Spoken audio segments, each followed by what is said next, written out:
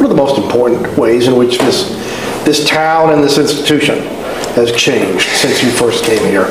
Well, I'm not sure it's all good. I think that the generation and the era of Bob Dole and his colleagues, both in the House and the Senate, was a better time.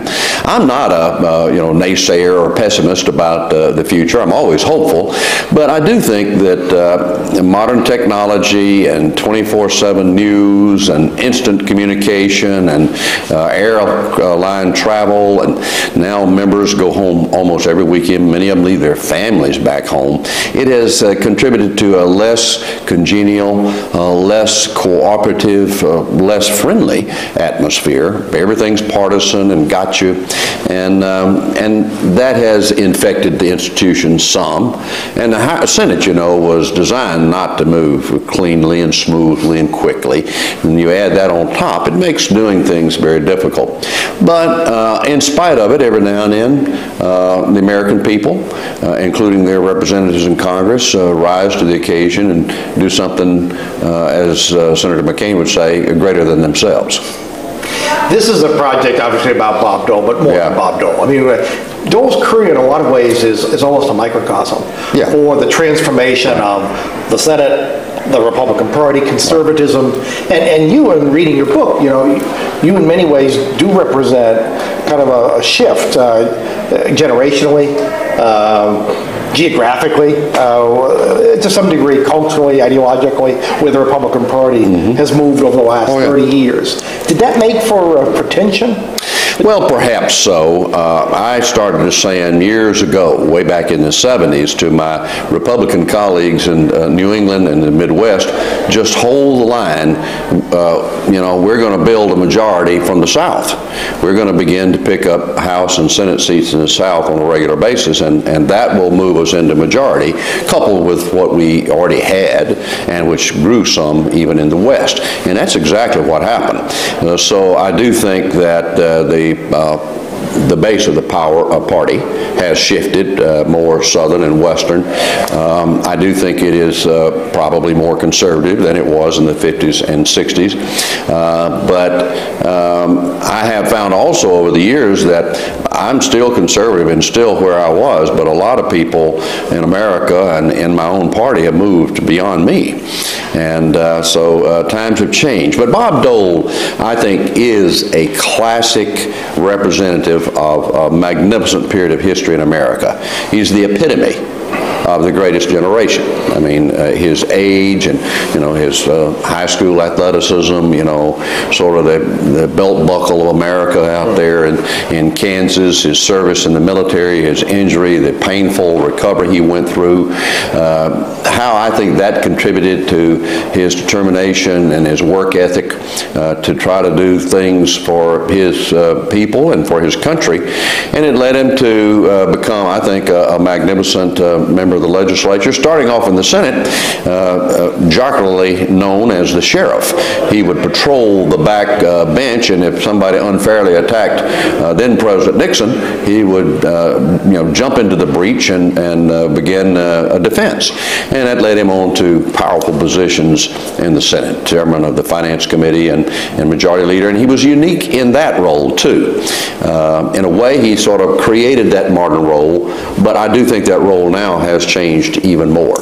But, I think America owes a debt of gratitude to that generation, our fathers and grandfathers now, and our uncles who served in World War II, a lot of them, and did so much to build and change and improve this country. And the question is, and I've always asked this question, are we going to accept the baton from that generation and carry it forward? We are, in a way, but not in many ways that we should. He clearly evolved. Conservatives hate the word grow because they always equate it with moving left. Yeah, that's right. He grew in office. I've been accused of that myself. Well, okay. See, when you get in a leadership position like Bob did and like I did, you still have your same philosophy, you still have your ideology, but you also have to come to terms with the fact that you're not a dictator. You are the leader, and you're charged with the responsibility not only of leading your party in one body of the Congress, but in finding a way to get things done, which means you have to work with moderates and liberals and, you know, Democrats and everybody, and conservatives certainly, to shape a consensus or a way to get to an agreement that is good for the country. And Bob was good at doing that. If you're going to be a successful leader, you have to learn to do it. And the minute you do, your friends that share your philosophy or from your region will then say, what happened, you know, and they'll start attacking you. Is pragmatism a dirty word? In some areas. Now, I'm not a total pragmatist. I am, and Bob too, I think. There is a grain of populism in me, but also I think it's a genetic part of my body to want to get things done. Why would you want to come to Washington, D.C., for heaven's sake, and live and serve in the Senate if you're not going to get anything done, when you could be living back home, better life, making more money, more time with your family? You have to really want to be here and want to get something done. If you're in the Senate as a job or just to survive, man, I feel sorry for you. Well, that's fascinating, because as the conservative movement has evolved and grown in many ways, you know, there is this libertarian streak. Sure. Oh, yeah. And I'm wondering about the conflict. There are a lot of Republicans who basically believe the government is the problem. So how do you become the party of government if at the same time you really harbor those profound suspicions about it? Well, it is a conundrum in a way, but I'm not a libertarian. I do think there is a role for the government, and if it's not what it should be, then we ought to do something about it. I think that, you know, I do think government, you know, is not effective, not efficient, doesn't, you know, bureaucracy's not good, it's hard to make them function properly, and I think government tries to do way too much. I mean, I still hew to that same basic philosophy. I still believe that the best government is the least government, closest to the people. I still believe the private enterprise will always do a better job than FEMA, the Federal Emergency Management Administration. I think, you know, agriculture policy that's run out of Washington, D.C. probably doesn't relate a lot of times to the Kansas wheat grower or the Mississippi cotton planter.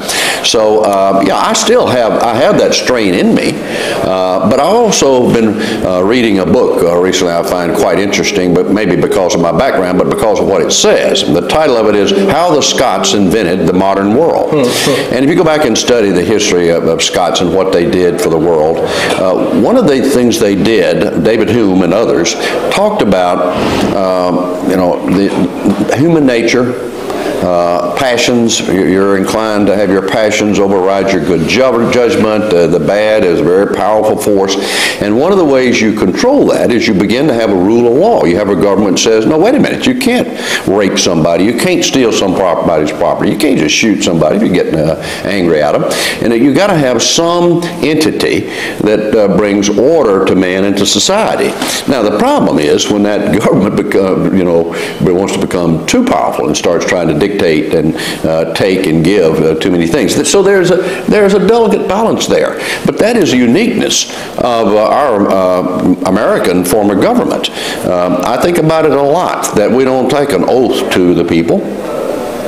We don't take an oath to some particular leader. We take an oath to the Constitution. We take an oath to support and defend a set of principles and ideals, unique in the history of mankind. And we should, you know, be careful how we do that. Both you and the senator have served, of course, apprenticeships in a sense in the House before you come into the Senate. What's the difference between the two, and why do so many members of the former want to join the latter? I don't think they're associated in any way. Probably are from two different worlds, and there's no comparison between the House and the Senate. They're just totally different animals. Now, our forefathers, once again, exhibited their brilliance, I think, with how they set it up and the compromise that led to each state having 2 senators regardless of population, and the House with the representatives reflecting the population. But the House is just so different. First of all, 435 is like an anthill.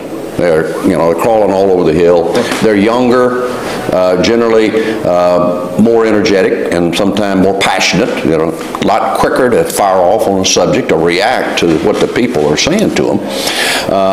I like the House because I like its youth and vigor, but I also like order.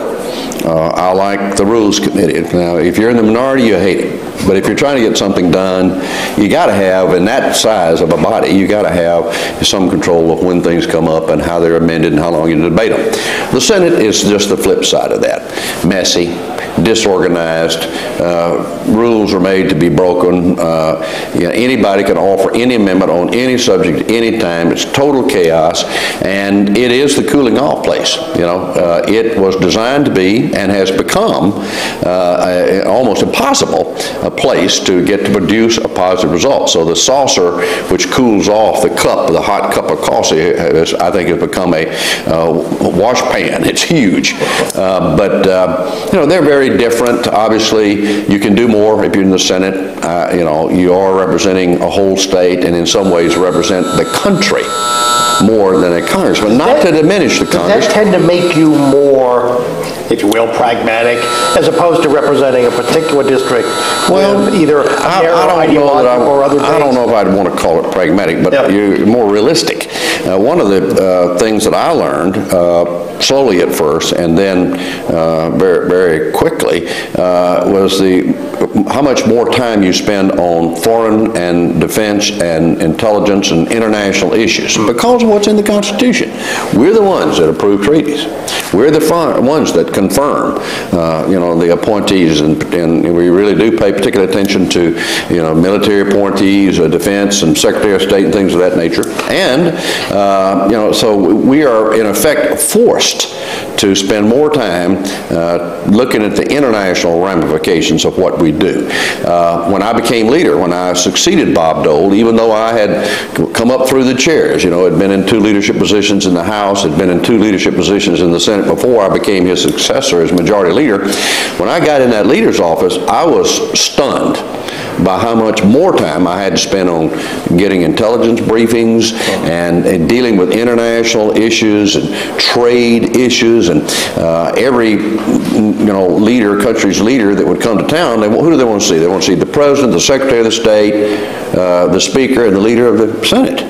And at first, I said, I don't really want to do that, But then, a couple of times, it was very clear that I was causing some international disruptions here. These people felt snubbed that the majority leader of the Senate would not meet with them. So you host these meetings, and then you begin to get a feel for what's happening in Eastern Europe or in South America or in Asia, and you look at the Andean area, and you didn't even know there was such a thing. And so that clearly forces you, I think, to come to terms with the impact of what we do here, not only how it affects our constituents back home, but how it affects the world and our relationship with them. So it is a very different place. I personally still prefer the House, even though I've been in the Senate a little longer now than I was in the House. I was in the House 16 years.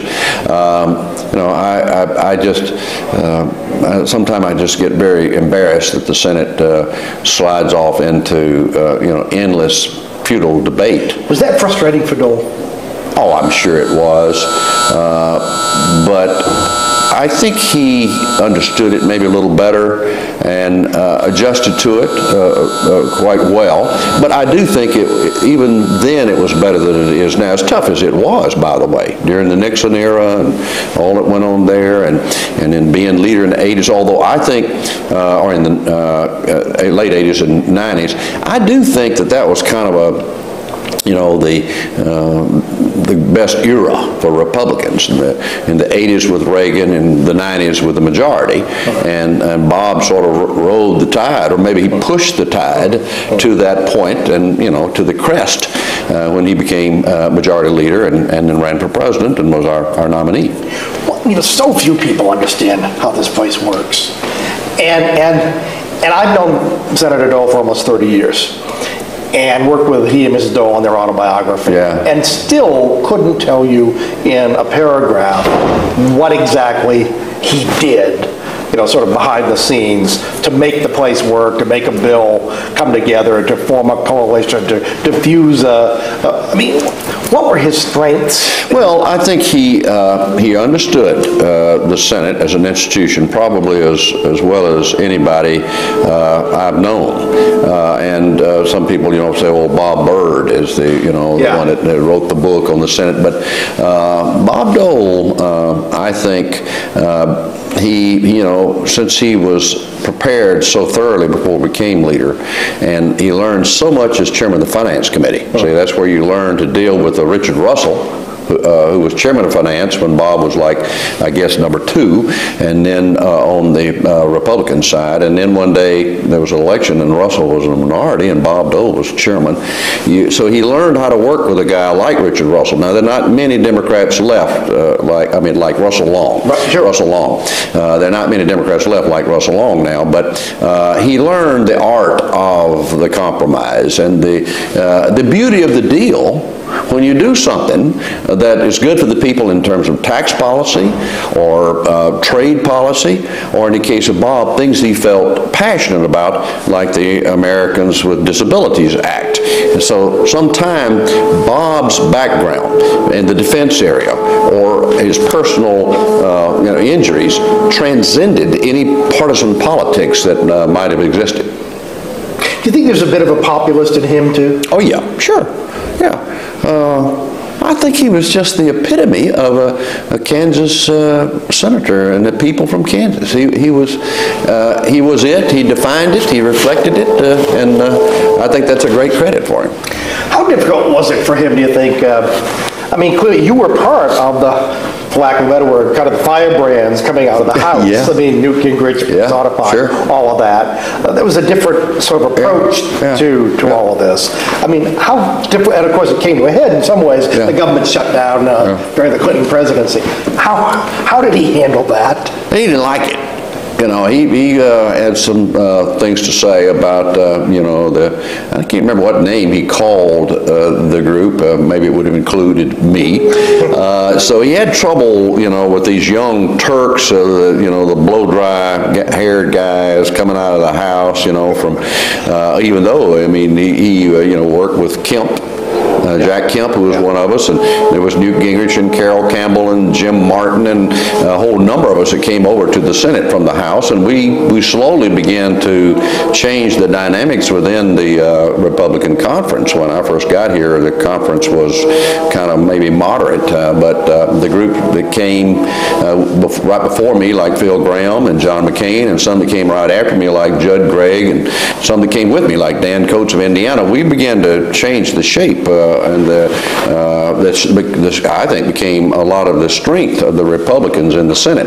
And so he did struggle with that, and I think sometime he wasn't sure about me, quite frankly. I mean, I did defeat his friend and the whip, Alan Simpson, a really great guy, by the way, but that was part of the revolution that was building.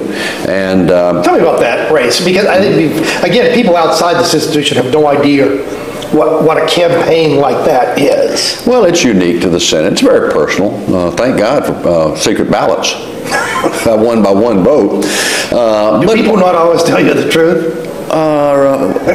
We are still human beings, and senators are like everybody else. We change our mind, It's not that they didn't tell the truth, it's just the circumstances changed.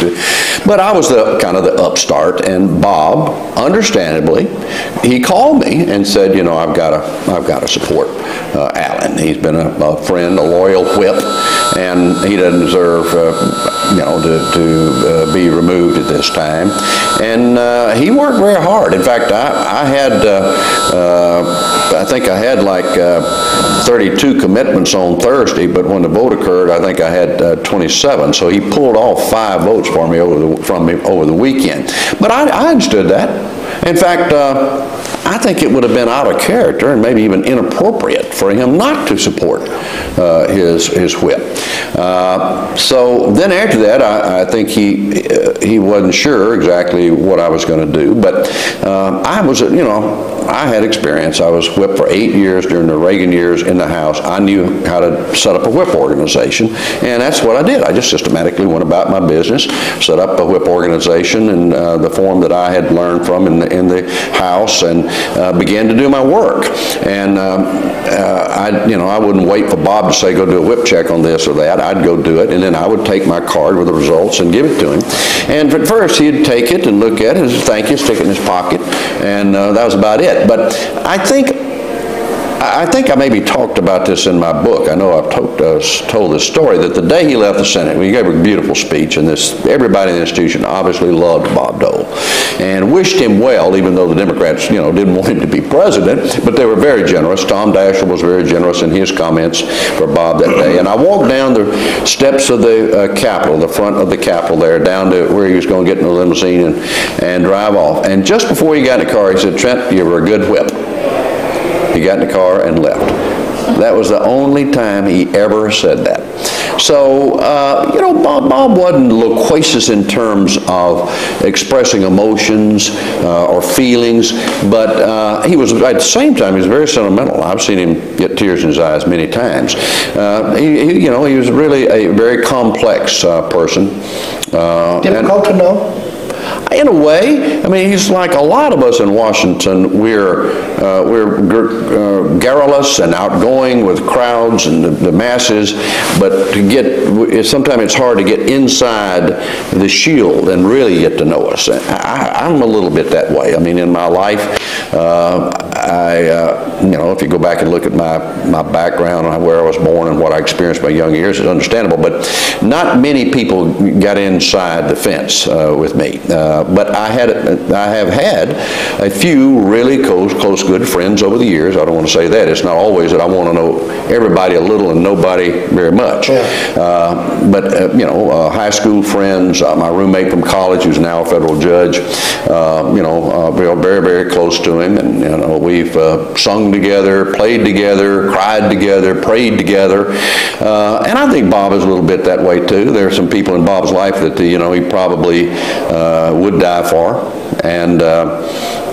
but still he's a very private. In fact, Alan Simpson, again to his great credit, after I won that election, he said, "I want you to come to my office. I want to talk to you." So fine, I'd be honored. And he was just so magnanimous and just a great guy, and he is to this day, obviously. We sat down and he said, "Okay, you need to know more about Bob Dole and how you're going to work with him." And he said, "You need to understand that he is the leader, you're the whip, and you got to remember he's an eagle. He's got huge wings, and he will overwhelm and dominate the process. You should be comfortable with that. He won't praise you a lot. He won't ask a lot, but he'll appreciate it every time you stand with him and go to battle with him." So it was a very nice thing for him to do, and it was helpful to me in understanding Bob Dole as the majority leader in the Senate. Remember the day Senator Hatfield apparently actually offered to resign? Yeah, I was there. Constitutional amendment. Yeah, I might have talked about that in my book too, Herding Cats, which by the way really is something that came from, I think I heard it the first time from Howard Baker, another majority leader, but I have made it my own. That's one of the things we do in the Senate. We have hear something good, we take it as our own, we give no attribution. But I had done my whip work on this constitutional amendment for a balanced budget very carefully, and Bob this was a case where he really was working with me, and we were talking about where the Republicans were, what Democrats might we get, and what Democrats had been with us but were jumping ship on us this time. And finally it boiled down late one afternoon, maybe even the night. I went to him and I said, "Bob, I've worked this thing, and you have too, and I'm here to tell you that if we get Mark Hatfield, it passes. If we don't, it won't. So, and I've done all I can. It's up to you." So he asked Mark to come see him. And he went in the room there. I stayed in out the ante room. They went in there and stayed a good long while. I don't know exactly what was said, but basically Bob put it to him that it was all, on his shoulders, and that he really wanted his vote. And of course, Mark Hatfield said no, his principles would not allow him to do that, and he would vote no, but he would resign. And his resignation, vacating that seat, would give us the win. And of course, Bob Dole turned it down. I think that once again reflected the men of that era. Bob gave it his best shot, persuaded him every way he could, tried to. Mark Hatfield, being who he was, said, no, I'm not going to do it. I don't think it's the right thing to do, but I will resign if you are convinced that that's the right thing for the party and the country. And then Bob Dole also correctly said, absolutely not. We'll win it or we'll lose it, but we're not going to sacrifice you on this altar. And Bob came out and basically told me briefly what had happened, and we went on. We had the vote. Sure enough, we lost by 1 vote. And no hard feelings? No. I developed some philosophy and some anecdotes about how to be whip during my years in the House. And one of the things that I repeated often, and I perhaps heard it from somebody else, but basically it was that the most important vote is not the last vote, but the next vote. And every day leave your colleagues in such a way, even though you'd fought them that day, that you could come back to them the next day and say, how about this? Yeah. You weren't with us then, that was yesterday, this is today, how about that? And I've also had a philosophy that New York Times reporter wrote a story about one time that I called keeping them together by letting them stray. When you're trying to keep this herd of cats together and to produce results, as you go along, sometime a congressman in that case or a senator has a particular problem in his or her district or his or her state, and they really can't be with you. But if you work it, you can let them go sometime, so that when you do get to the really, really big one, where it really does matter to the country, you can pull them back in and say, okay, you strayed, but now we got to all be together. And it worked well during the 80s, and it worked in the Senate quite often. It's a lot tougher in the Senate. Senators are a lot more elusive. First of all, senators a lot of them have the ability to just not give you an answer. They'll listen, tell you how much they appreciate your thoughts. They'll think about it, and they won't give you an answer. The Senate, the whip position and the leader position is you have to pay very close attention to body English. You have to learn to read senators. But basically, if you do it a while, and Bob Dole had that ability, on any vote, he could probably tell you instantly how 50 of the 53 Republicans would vote. And there was usually, half a dozen that would kind of swing around back and forth, or you couldn't depend on necessarily, or you couldn't expect them to just jump right in line. And you develop that instinct. And also you begin to watch people, and when they begin to go wobbly on you, you can pick it up. And Bob had just a fantastic ability to do that. What are your tools, if any? The weapons? No, that's one of the weaknesses of the position, the majority leader in the Senate. First of all, it's not a constitutional position. The only thing you have, the only power is the power of persuasion and respect for the position. You have no sticks, hardly at all, and almost no carrots. There's not a lot you can do to a senator or for a senator. Now, if you really work at it, you develop a little, box of tools you can use. You can freeze them out a little bit, or you can maybe assist them in maneuvering through the committee assignments, or maybe what I used when I was in the House, and remember, I was the whip in the minority in the House, was I realized that the best tool I had, the best carrot I had, was the administration. I had the Reagan administration. So I became the go-to shop for a local congressman. Maybe you had a second-term congressman from New York, and he was having a problem with agriculture over the apple crop. So he would come see me, and then I could go to the Secretary of Agriculture, Secretary Butts, and say, now look here, this congressman's got a problem here. You're not responding, you're not taking care of him, this is not unreasonable. You get a result. That is appreciated. So you can begin to build up a certain amount of currency that you can then use to get return favors or votes. You think the job has changed significantly, say, since the legendary days of an LBJ? Oh, yeah, it's changed a lot. But there are a lot of similarities, too. Yeah. Lyndon Johnson was bigger than life, very aggressive. If you treated senators today like he treated senators, that would not work. Yeah. You can't intimidate senators or get up in their face and shout them down. Is there less party loyalty today than 50 years ago? I mean, less sense. Television. I do think that in a way there's some degree of less party loyalty, and I think. Probably, leadership roles are tougher. I mean, I'm convinced that the toughest job in this city is majority leader of the Senate, whether it's a Republican or a Democrat, because of the weakness of the powers that you have.